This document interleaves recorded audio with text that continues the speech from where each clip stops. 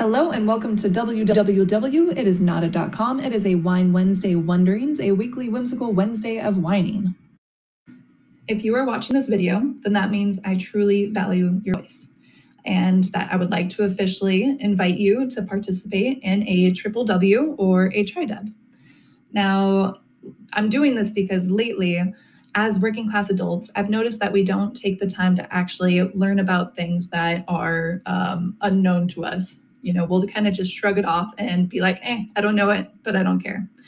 But I would like to re-stoke that curiosity that we used to have and actually get ourselves to do research and then present on that research in order to have that information stay within us better.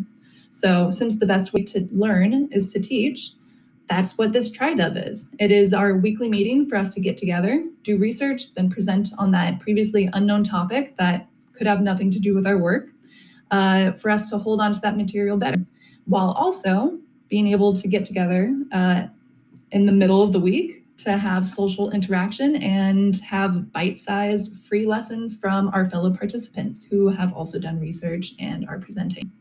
So these are basically mini TED Talks performed by our friends and should be a good time. It's going to be every Wednesday at 7 p.m. until we get kicked out by our hosts. Just some examples of things that you could research. They could be as complex or simple as you want. For me, the first thing that I'm going to research is how the heck Wi-Fi and service and data and our telephone wires and satellites, how do they all connect? And what does it mean when we're using this much data? And why do we have service in some areas that have cell phone towers? I just don't know how it all connects. So I want to, look that up and let you guys know afterwards. I was talking with Alexa and she was wondering how CDs and record players actually, how is music stored on these things? It doesn't make sense. I don't understand it. Hopefully Alexa will be able to explain it a little bit to us. A whole bunch of just other examples. What the hell is a G-spot? There's no photo for that one. There's no photo here. Why does temperature decrease with elevation increase? I was talking with Ethan on this for quite some time, and it's like, is it just less pressure? And so there's fewer air molecules, and so fewer atoms hitting each other? I don't know. Let's find out. Why do knuckles crack so much, and why does it feel so good? And how do weird shaped shells like this one get bigger? So in order to share our answers with the group, we should have a standard formatting of a tri-dub. I'm thinking that for our sign-up sheet, it should be first come, first serve. If we get more busy, then we might have too many people to present than we do have time, which sounds super cool, but that will also encourage people to sign up early. Also, the duration, we should try and keep everything around 10 minutes. So maybe a 10-minute presentation, and if it's a really good one and there's lots of dialogue and people asking lots of questions, we should do like 30 minutes.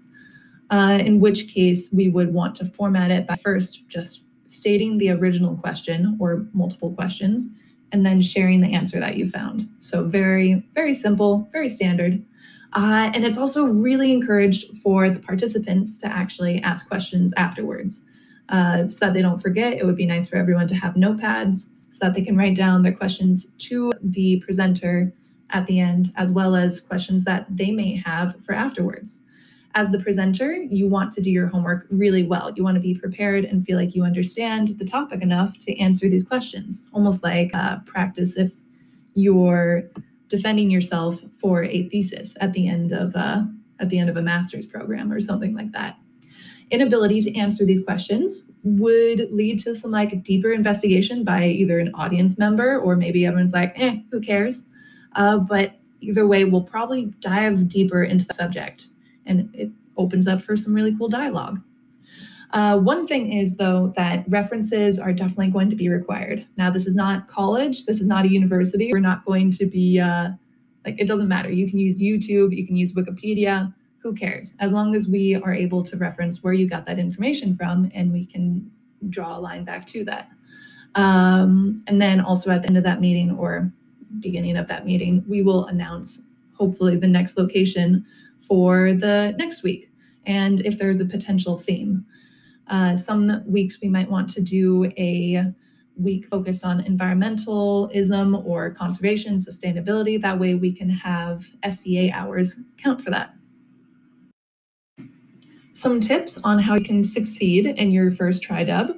First, become a mini expert in your tiny topic. Be prepared for people to ask questions, and hopefully you'll be able to answer them. Everyone will be really impressed, and you will be very proud of yourself too. Second, don't be afraid to reach for difficult topics.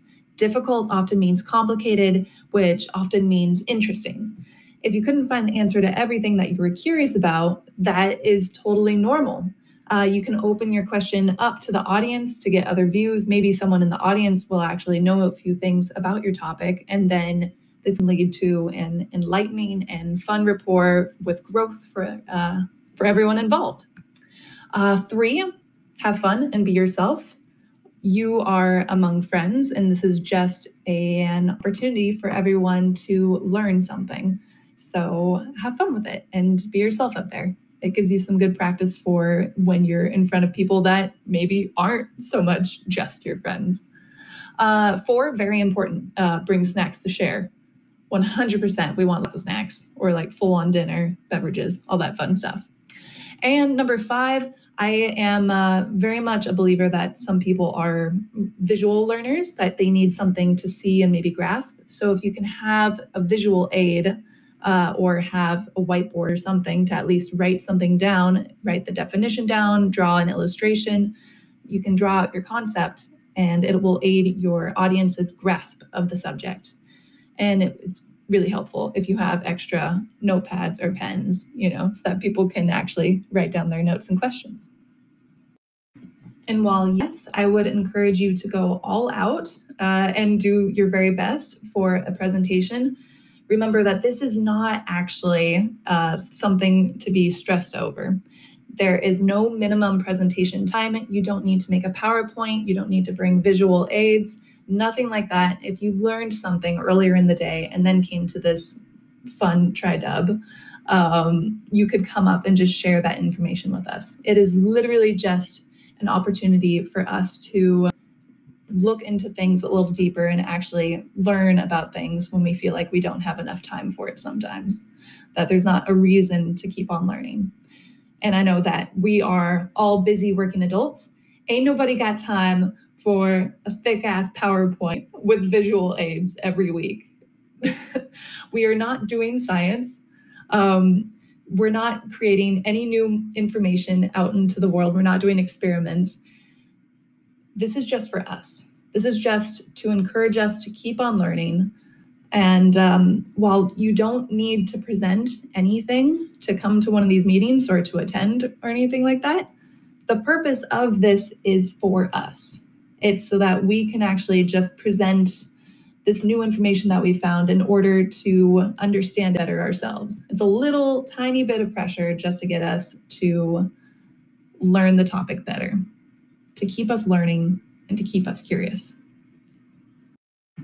So if you like the idea, there's not much that we have to do before we get started because we really don't need anything. We can go into a park or into someone's house and we can just share stories about what we learned.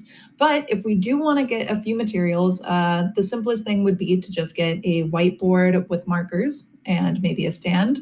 Or if somebody's got a big TV that we can connect to, it would be awesome to do some PowerPoints. And also it'd be great to bring wine, beverages, and snacks, food, whatever. It's good stuff. But we'll be changing the location each week. This is something that I think I need some help with because there's only so many places that you can go to actually drink. If we want to drink much, we could actually set up in a bar or in someone's house, maybe some parks that don't have cops come around too often or something. I don't know. But if we're not drinking, we could definitely set up in a library or a community center, potentially with regularity. But in general, if anyone has an idea of a location that they'd be willing to offer up, let me know. Some final closing comments. For those of us who are SCA members, certain weeks we can have a focus or a theme of conservation, sustainability, the parks, anything that you're already working on. You can actually do a research topic on something that relates to your position. in which we can count this for work hours. And we could also even invite our supervisors. It could be a lot of fun. We could get them to present. We could bring in some guest speakers. In which case, it would be really cool if we actually recorded some of our presentations. So if I have permission, I think it would be really cool to get some video footage recorded, and we can make a very simple YouTube channel that we can refer back to, which, you know, if you do a good enough presentation, maybe you would even want to show this to a potential, I don't know, employer or something. But yeah, definitely please contact me if you would be willing to host one of these tri-dubs. I'm going to be coming up with an event calendar soon, so that way we can tell where we're going to be and book some people up. And I'll also produce a shared Google document so that we can have all of the subjects that have already been presented, as well as topics that are suggested. Maybe some other people can jump on that if they don't have an idea of their own, but still want to participate and do a presentation. And also know that this is more than just like a weird coming together and presenting type thing. This is a fun, networking, social connection between people, and we can share information about causes coming up or upcoming events. Like on October 2nd, there is a Women's March in response to the abortion banning going on in Texas. So a few of us are going to be heading up to New Hampshire, and it'd be cool to get more people going. There's also salsa nights if you want to go dancing, or if anyone just has some problems or projects that they want to talk out, we could act as a nice sounding board. We're here for you. All right, that's it. If you have any questions or comments or concerns, or you would like to host one of these, give me a call or text me or send me an email. Very responsive, as you guys know.